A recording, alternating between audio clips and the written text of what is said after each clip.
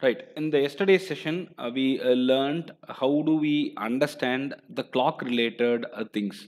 So, what is the clock period for it? Kind of problems we have really sorted out, and we also understood what is the CPU execution time through this formula. We have solved a couple of problems also on that, and I hope you understand what is clock rate, what is CPU execution time, how do we relate these two, or how do we find out given two of these, the third one, all these are sorted out. And I gave you a program where I named a program by name Sachin, and one of you asked me a question like why the same program, same rules are to be considered. The question says that it is 1.2 times more than this. So that's the question. So I hope I answered that as well. Then we went into the formula and the calculation where we could find the CPU time by using the formula CPU clock cycle of A by clock rate. We know what was the CPU time. It was given as 10 seconds, and clock cycle we do not know, we need to compute. Clock rate is nothing but the speed. So we use the 4 gigahertz and we found out that 40 to 10 to the power of 9 is the answer for it.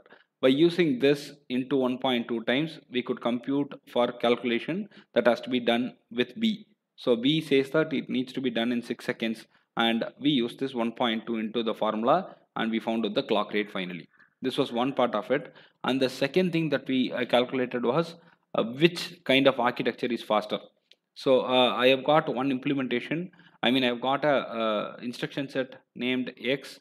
It can be implemented in the style A or style B, I said. But we have given the clock cycle time and we have given the CPI. Both are given for it, and we need to now understand which one is faster. We solved this yesterday and we found out which was faster using the simple formulas. If the instruction set details are not given, it's your luck, and assume that it is Z or X or Y. You do not have to worry about that because they have not told you the count of instruction and also how many instructions they did not tell you very clearly. So just assume it as Z. It's not going to be a problem at all. So make sure you calculate it right. And then with the simple calculation of multiplying Z into 2.0 into 250, Z into 1.2 into 500, I got 600 and 500 Z PS, and we know the formula for calculating the performance. CPU performance A by performance B, which means execution time B by A, which gives you 1.2 in this case. It was calculated and we understood it also, I believe. If you have any questions in this, you can always ask me. I'll be able to answer them as well. Now, I'm going to the next set of problems. We have got one more problem that we need to sort out, and then we will go ahead with the next topic. Till now, is it all clear for all of you? All of you? Right. We are getting into the next level. The problem is going to be slightly complex, but it is not as complex. It's easy only, don't worry. It's slightly better than the previous one. So what is CPI? I told you what is it in the last class itself. CPI is clock cycles per instruction. Remember, CPI is clock cycle per instruction. Okay, how do we calculate the clock cycle per instruction, sir? We can do it through proper simulation. We have got tools like multisim, iVerilog kind of tools which we can use for simulating, and we can find out how much is the clock cycle required per instruction. But nevertheless, it is not easy. It is also complex, and it is a field of study, in fact, to identify how to find out the clock cycles per instruction easily. There are tools available. Though tools are available, it is still rated complex. Now, we are going to see a problem and we will understand how exactly we are going to sort out this, and we will derive with the solution. Let's take a very simple point and remember that CPI is all about clock cycles per instruction. CPI is clock cycles per instruction. Remember it. Now, a designer has been given a challenge. Assume that you are the designer. A designer has been given a challenge. He has to choose between one of the two code sequences. He has got code sequence X and Y, and he has to choose between one of these code sequences, and he is provided with certain data. They have just told that, okay, boss, you have got two code sequences, and you need to choose which one of the two is best in terms of something, and he is provided with some data also. I did not tell you what are all the things that he has to compare to find out which is the best sequence. I'll tell you that later, don't worry. But for now, just understand that the designer has got a task where he has to identify which of these two is better in terms of something. That in terms of something has to be conveyed later. Don't worry about that. Now, the designer is given with CPI. They have calculated the CPI and they gave the CPI for the instruction classes A, B and C. Whenever there is an instruction of class A runs, it needs 1. Whenever it is B, it is 2. Whenever it is C, it is 3. So this is the clue that they have given, and they have told that you have got the CPI for the instruction classes A, B, C, and CPI is 1, 2, 3 respectively for A, B and C. Whenever you get a class A instruction, it will need 1. Whenever you get class B, as I said, it is 2, and 3 for class C. Now, the code sequence is nothing but the number of instructions in the code is what is connected to code sequence. If I say code sequence, I need to tell you how many instructions are there. For an instance, I can tell you that I have got 5 instructions in this code. Why I can tell you I have got 6 instructions in this code. But given the question where they have clearly specified it is A, B and C classes which together form the code sequence, I have the responsibility to tell you out of these 5 how many are A, how many are B and how many are C. Do you understand the point? I have now told you that I have got an instruction sequence called X and another instruction sequence called Y. Now out of these two, I also understand that there are some instructions. Totally it has got 5 here as you can count, and totally it has got 6 here as you can count. But I should clearly specify how many of them belong to category A, how many of them belong to category B, and how many of them belong to category C. Now all this class A will need 1 clock cycle, class B will need 2 clock cycle, class C will need 3 clock cycle. That's the point. Similarly, for Y sequence, I have got 4, 1 and 1 respectively. This is A, this is B, this is C. So, the first point here you need to understand is, you need to first understand how do we read the question. The question tells you that you have got 2 sequences, and the question also hints you that the sequences have got instructions and the instructions belong to one of the 3 categories. We have got categories as A, B and C, and their respective clock per CPI is also, clock cycles per instruction is also specified. Now this is the data that they have given to you, and they are yet to tell you the question. Which code sequence executes most instructions? First question. Which code sequence executes most number of instructions? Who will be faster? Which of these two will be faster is the second question. Find the CPI for X and Y. This is the third question. I need to now find out which one is going to give us most number of instructions, which one is going to be faster, and CPI for X and Y. That's it. The question is having 3 different branches to it. So understand the question clearly, and then only you can go into the answer. Only these kind of questions will be there for higher mark questions. When I have a higher mark evaluation question, I will go with only these kind of patterns. Right. We will start with the simplest of the procedure. I already told you that the sequence 1, let it be taken. It has got 2 plus 1 plus 2. How, sir? It is 2 plus 1 plus 2. Sequence 2, it has got, sequence Y, it has got 4 plus 1 plus 1. It has got 6 instructions. It has got 5 instructions. So which has got the minimum number of instructions?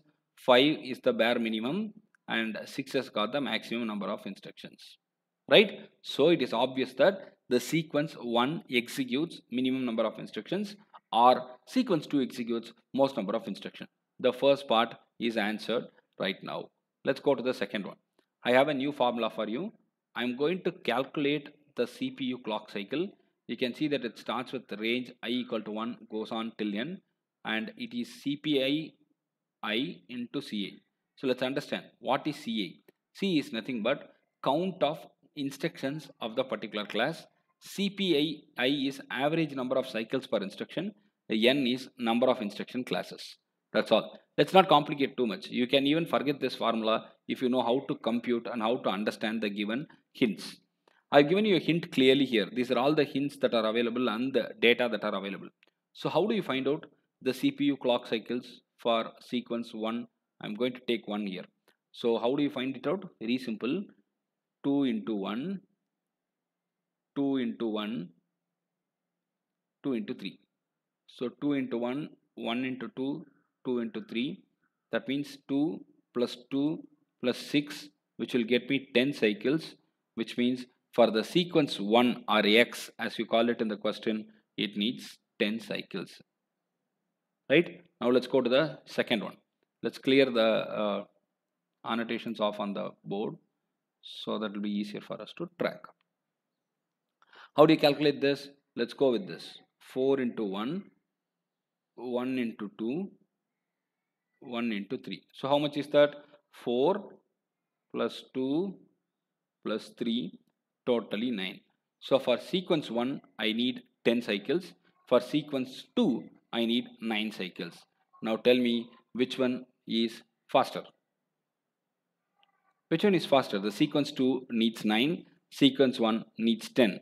The sequence 2 obviously is faster because it has got less number of cycles needed. Though it has got 6 instructions in picture, the inference is simple. It has got 6 instructions, but still it needs only 9. It has got only 5 instructions, but it needed 10 clock cycles. So this one is faster. This guy is like Sehwag now. He has scored better. Now the final thing that we need to find out is CPI. What is CPI? CPU clock cycles by instruction count is what we need to find. 10 by 5 to 9 by 6, 1.5. That's all. You have found out everything that you are asked with, and this is a very simple problem, yet it has got a lot of formulas to remember, a lot of things to remember, in fact, overall. So make sure you guys do not forget it. With this, we complete the performance part of the problems. I'll give you some assignments, I'll give you some problems which are very important and which are easy to solve as well. A little later, I'll send you the questions through email to representative so that you can follow it up, and that has to be done by yourself. If you have any questions, I can always answer that during your discussion time or during your class whenever I allocate time for you. Do you have any queries till now? And this topic is very, very interesting, which is nothing but pipelining. Please understand one thing. Whenever computer architecture or whenever any interviews happen with respect to computer architecture, one topic that will come as uninvited guest is pipelining. I'm telling you that way. It is so very important topic. If you do not know pipelining, you can say that you do not know computer architecture. So this is going to be long. For next 10 sessions, I'll talk only pipelining. It is going to be 10 to 15 sessions even. I'll try to make it as important and as interesting as it can be. I'll try to do that to the best level possible, but I will conduct 3 or 4 evaluations in this topic alone. It is very interesting, very important, and very much needed for your future also. So make sure you guys listen to it carefully, right? I hope you give the fullest support and the coordination and understanding all this. So please cooperate. Right. As I put in the first slide itself, it is definitely not easy. Please understand, this is interesting but not easy. It has got a lot of catch in between, and this won't be a cakewalk. This will definitely not be a cakewalk, and we need to remember a lot of things. The entire pipelining path will be like this, where I'll have multiple things in between. There will be multiple stages in between, and all of them have to be remembered, and only if you attend all the classes you will be able to understand that. So make sure you guys attend the classes regularly. Now the next point is, how do we relate pipelining with some real-time example, or how the concept of pipelining came into existence. It came into existence only through you and me, because we have been doing a lot of things only in the pipeline manner. I always say in the class, right, when I'm talking something right now, I'm talking about, say, for example, what is pipelining now, but the next topic what I have to talk is already available in my brain and I know what to talk. So that is exactly called pipelining. I know what to be done next and it is all ready to be processed and it is in the queue.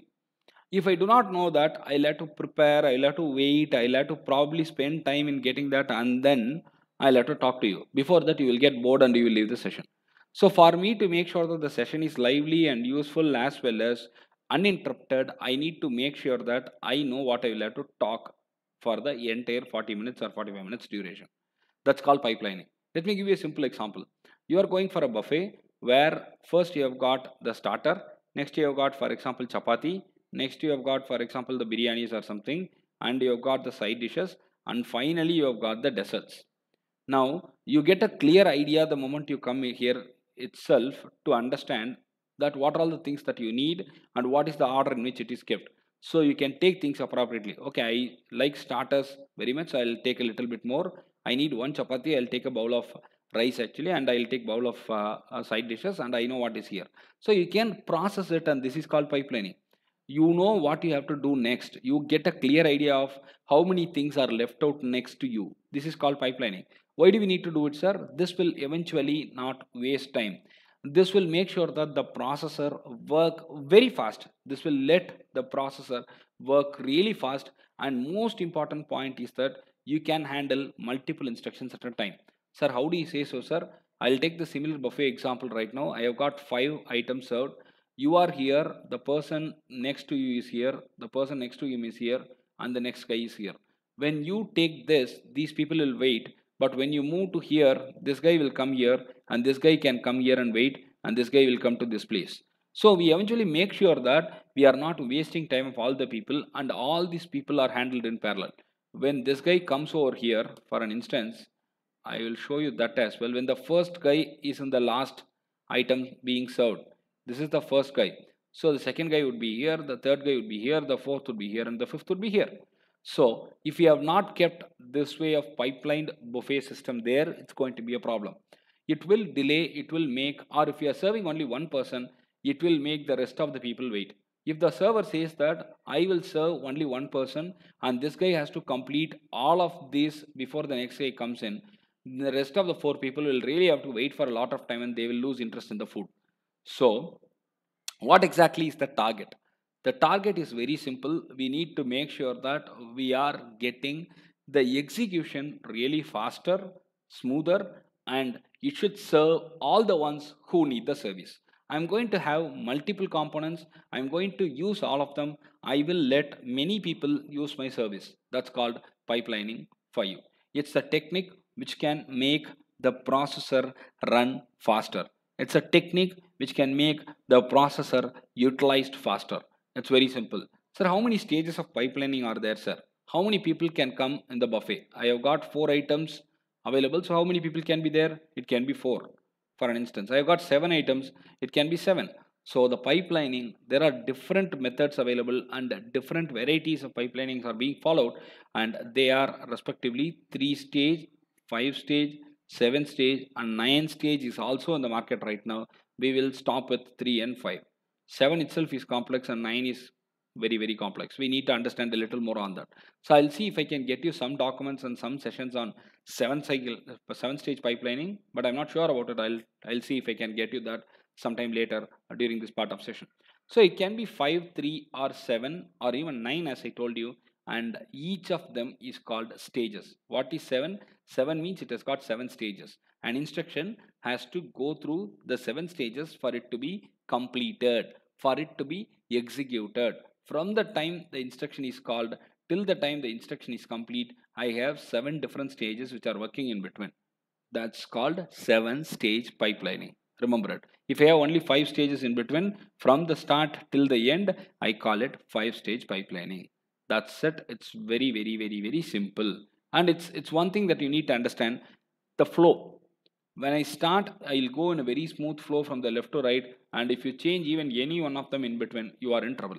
So make sure you don't try to change the flow, because if you change, it is not going to help you. Let's go a bit deeper. I hope you understood what is pipelining with the simple example that I gave you. Let's go into the next set of understanding and next thing that we need to learn.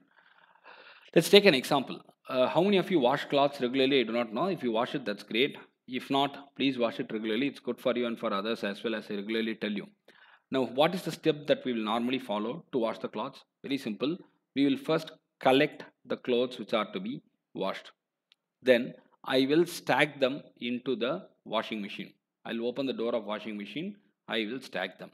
Then I'll switch on the washing machine, and once the washing is all done, I need to move the clothes to the dryer.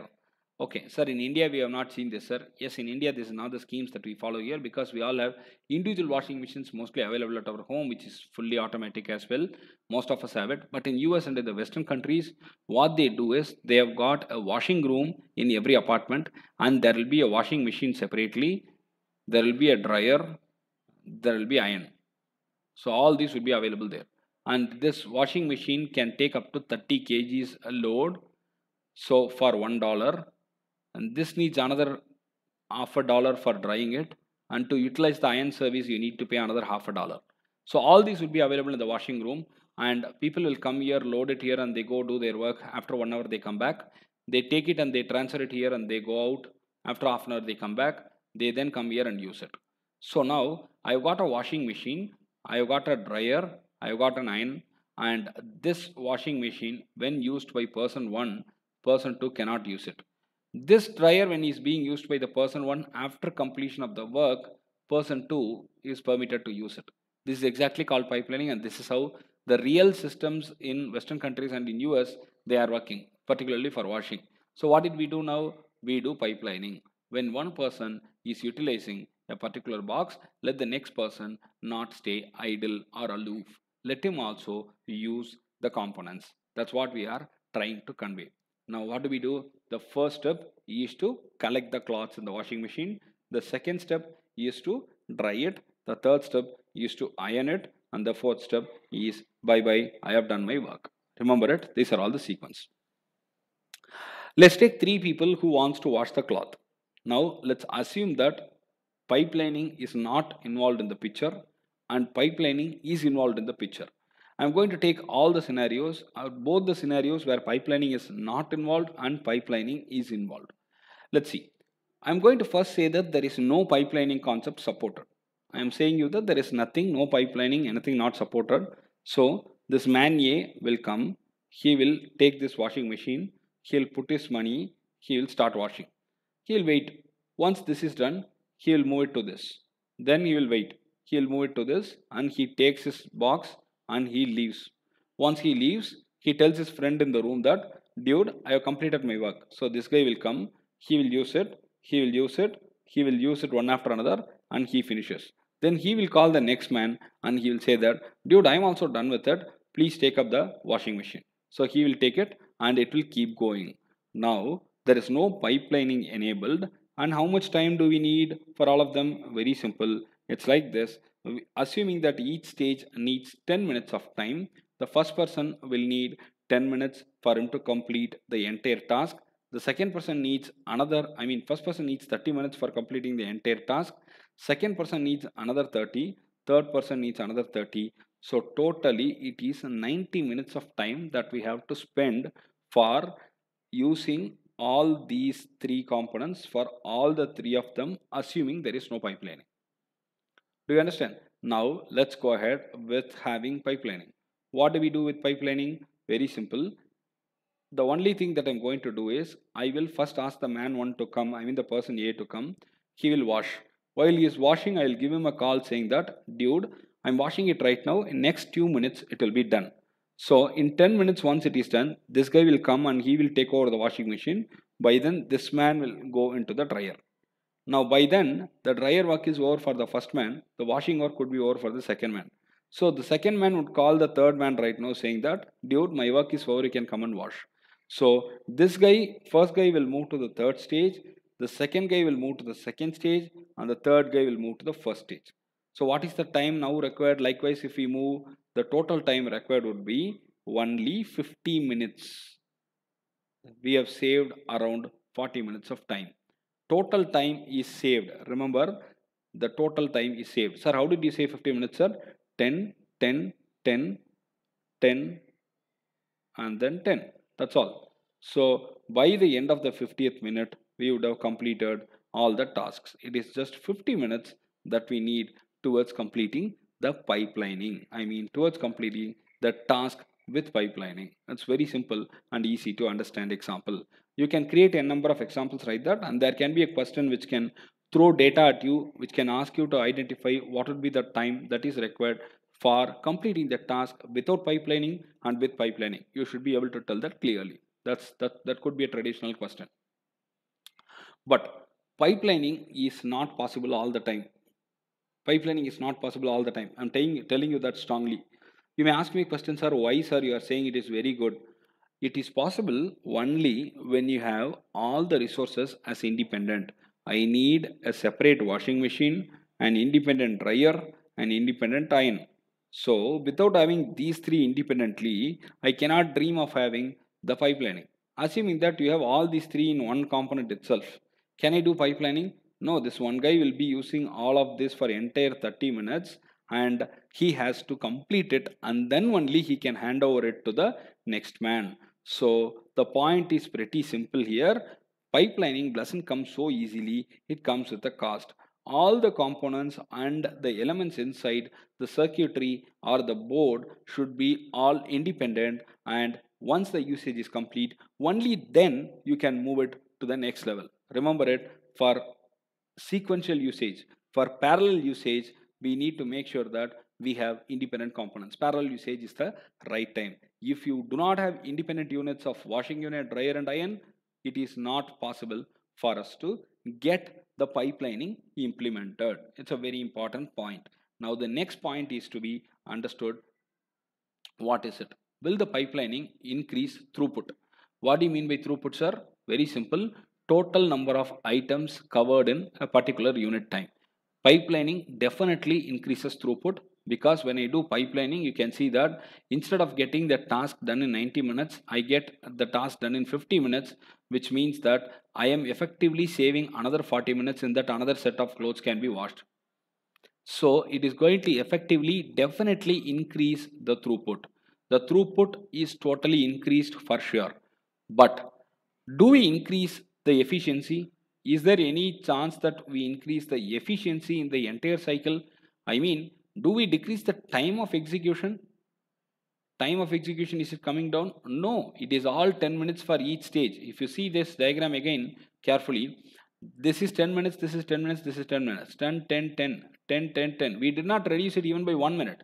So the individual still has to spend 30 minutes, but overall they have to spend together 50 minutes only. So the throughput will be increased, but the individual effort and the contribution will still remain the same.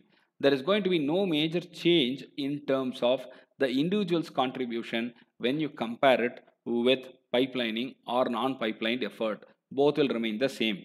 Only thing is you will get the throughput higher. That's all. That's the most important point that you need to remember. So pipelining is meant to increase the efficiency for the team and not an individual. If you consider cricket, I will increase the efficiency. I'm not going to talk about any individual's performance here. Pipelining will increase the efficiency on the whole and not for a single instruction. Remember it. With this, I complete the class for today. Tomorrow, we will